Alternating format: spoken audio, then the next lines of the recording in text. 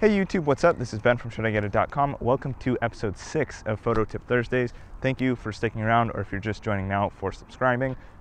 In this episode, I'm going to be teaching you why it's so important to polarize a car to get rid of reflections and get the awesome skies like we have today. And I'm going to show you how to put together those polarized shots, similar to a video I uploaded last year on this channel.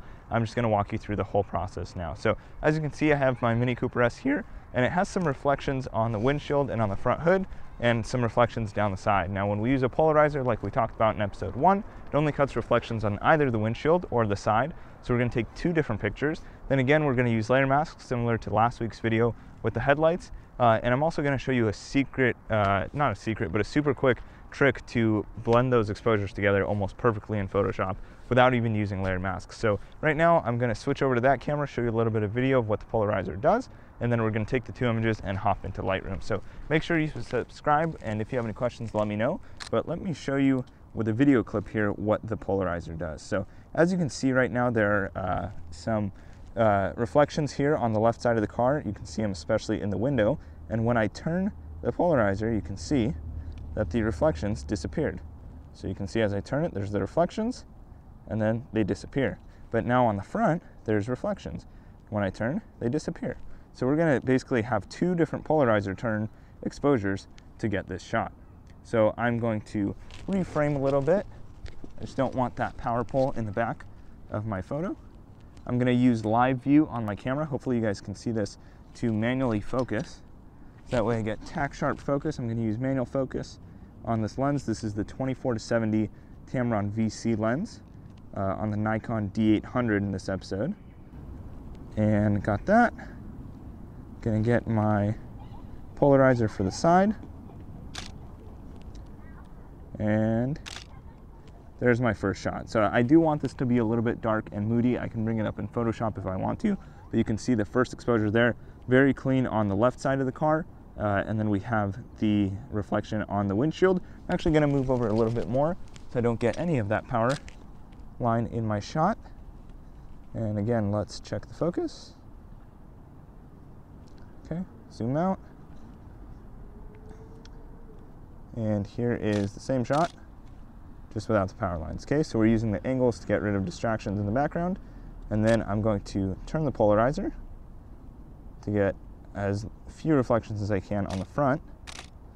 And now I have two exposures. And then what I'm going to do is take one more image, and I'm actually going to slow down my shutter speed, and this is going to be for the wheels. So I'm going to show you how to add another exposure just for that part there.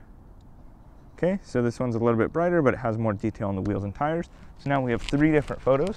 We have the wheels a little bit brighter, we have the front polarized, we have the side polarized, and now we're going to hop into Photoshop, use layers and layer masks to blend that all together and come up with this really cool image. So stay tuned and don't forget to subscribe. Let's hop into Photoshop. All right, guys, so now we are in Lightroom, and we're going to put together those three images in Photoshop using blend modes and layer masks. Don't worry, this is actually going to be a really easy to follow along tutorial. And right now I'm going to get started by showing you again the three images that we took. So we have the side polarized, so we have no reflection on the door and in the passenger window.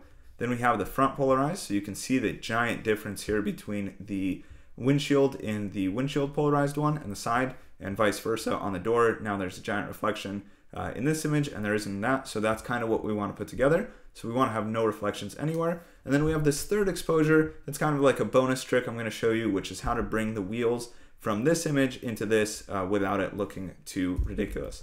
And the final image is going to look something like this. So you can see that the side has no reflections almost, just got this very soft body line right here from a reflection of a white building. And then we have the front and the side polarized, so you can see right through the windows, and there's no ridiculous reflections. Now, what I did here is very similar to last week's tutorial in terms of the colors. I made the oranges a bit stronger, I darkened the sky, I brought the shadows up, and I used dehaze. So you can see the difference is very subtle. The orange is just a little bit brighter. Like I said, the shadows, you can see the rim some more, and there's a little bit more clarity in the sky. And I did that using the same exact techniques from last week's video. So if you want to know those exact steps, check that video out. Now we're going to select all the images by clicking on the first one, holding shift and clicking on the last image we want, and edit in and open as layers in Photoshop. Now, while that loads, I want to let you guys know that I want to do my first giveaway. So if this video reaches 100 likes by next week's release, then I will be selecting a random commenter and subscriber to win a polarizer filter from Amazon Basics. So all you have to do is subscribe to the video, so hit the subscribe button below and comment what size polarizer filter you would need. So if you don't know, you can send me a DM on Instagram and I'll even help you find out, so you can comment.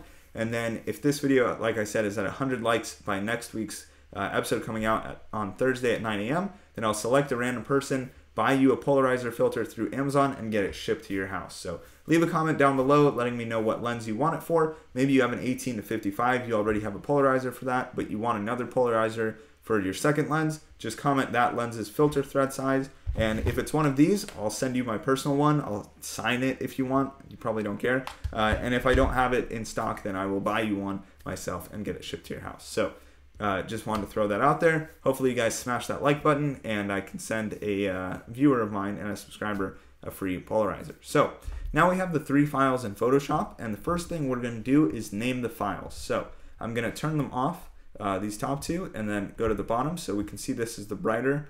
So this is going to be wheels. So double click where it says the title of the file, call that wheels, turned off, go to the second layer. This is the front polarized, so call that front polar, and then turn off and go to the third layer, and this is side polar, and we're good. Now what we're going to do is turn on the layers, and you can do that by simply clicking on your mouse or trackpad and then dragging up over the other icons. And what we're going to do is align. So go to help, type in align, auto align layers, hit enter, and now what it's going to do is line them up. Now the issue sometimes is that your tripod will move like a tiny bit and it won't line up perfectly for layer mask. So this is just kind of to help you make sure that the image comes out perfect and you don't get annoyed later on. And as you can see in the corners here, these images, even though you saw they were shot on a tripod, were not perfectly lined up, as you can tell here in the edges. So this is 3 different corners. So this is image 1, image 2, image 3, and now they're perfectly lined up. So we are going to turn off the wheels layer. We don't need to worry about that yet. And we have the side polarized and the front. Now for the side, basically what we want is the front to be polarized, right, and the side as well. So we need to cut a hole like we did in the how to clone a card tutorial using layer masks. Now to get a good preview, what you can do is go from normal blending mode to darken. And as you can see, that pretty much did it. But now the issue is we have this reflection on the side that's coming in from the darker pixels on the bottom. So what you can do is go to front polar, hit the layer mask button, which is right here. It's this little rectangle with a circle in it. Select a black brush, so press B for brush or go here on the left side. And once we have that, we're going to set the hardness to 0%, so make sure it's at 0. We're going to set the opacity to around 40, so you can just hit the number 4 on your keyboard, and we're going to start brushing black. And as you can see, this reflection is starting to go away, and that's all we're going to do right here. And if we want, we can make this a little bit stronger. We can go to like 60 or 70%. So I just hit 6 and 7 on my keyboard, and we're just going to brush on the door to make sure it's all going away thanks to the layer mask.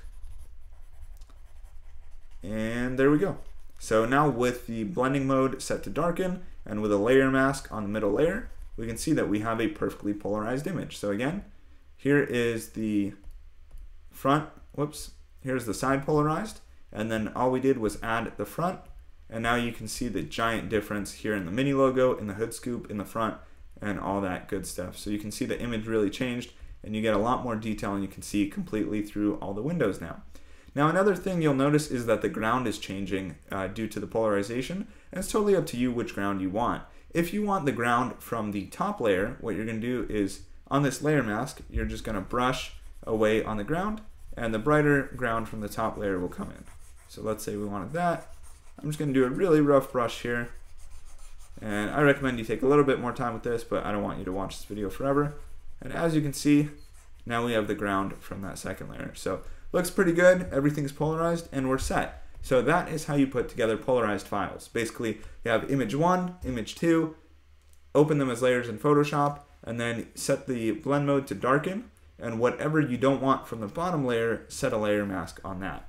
Now that's pretty much done, and if you care to see how the wheels are done, continue watching here. So we are going to turn on the wheels layer, put it at the very top, hit the layer mask button, And what we're going to do is invert this layer mask. So when it's black, that means it doesn't show up. And when it's white, that means it does show up. So I'm going to hit Command I to make it completely black. And now that layer is gone. Now what I'm going to do is change my brush to black, or change it to white rather. You can see that it's set to white. We're going to zoom into the wheel. And I'm going to set my brush opacity to about 20%.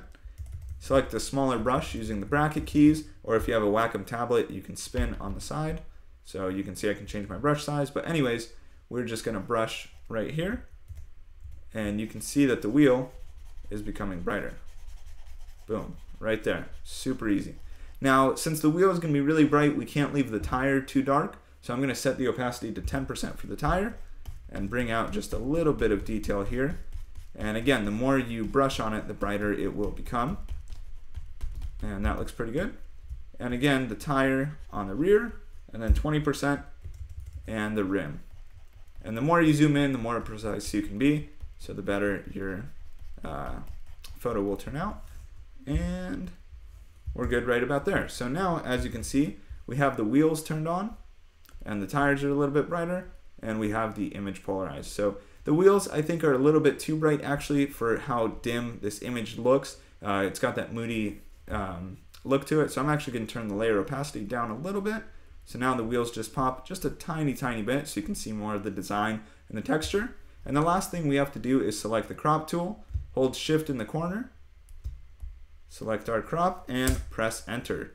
So now we've polarized all the images together. We've gotten the wheels to be just a tiny bit brighter. Again, you don't want to overdo it, because let's say we had it set 100%, just looks a little unnatural. We want to keep everything just very subtle, so we're going to lower that. And we have everything put together. Now you're done. All you have to do is Command Shift S, save the file as whatever you want to call it. I usually name it the same file name, and then final edit.psd.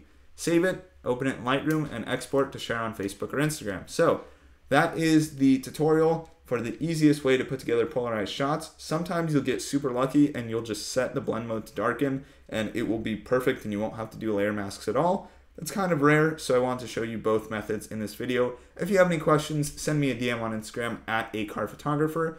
Please be sure to subscribe and follow me on Instagram as well. And again, comment your filter thread size down below, like this video, and if this video gets to 100 likes, I will give away a polarizer filter to a random subscriber. So I hope you guys like that. If you do, let me know, and I'll see you next Thursday at 9 a.m. for yet another tutorial teaching you how to shoot cars. Thanks for watching. Peace.